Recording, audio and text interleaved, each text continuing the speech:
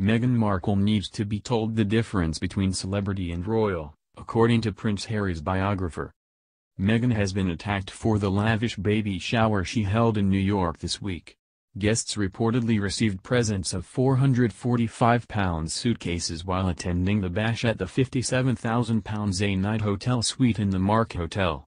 Her elaborate 5-day trip to New York was widely perceived as an exhibition of extravagance at a time of national hardship, according to the royal biographer, Angela Levin.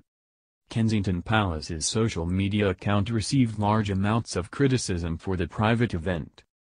Ms. Levin explained she fears for Harry since the Duchess of Sussex is reckless with her own reputation.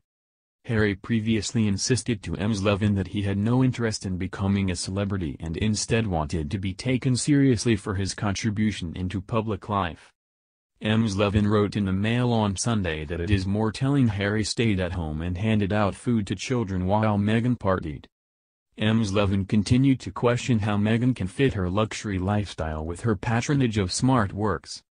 Meghan was granted patronage by the Queen for SmartWorks, which uses donated clothes to help vulnerable and long-term unemployed women find jobs. The biographer highlighted that Meghan then met with the charity's clients in an outfit that cost £5,600. Ms. Levin said, "She seems to lack respect for ways of behaving that go back generations. There are times, too, when she seems unwilling to listen, preferring instead to press her own views home. Being royal comes with duties and obligations quite different from those of Hollywood. Yet I am not so sure this is something she accepts, unlike her husband."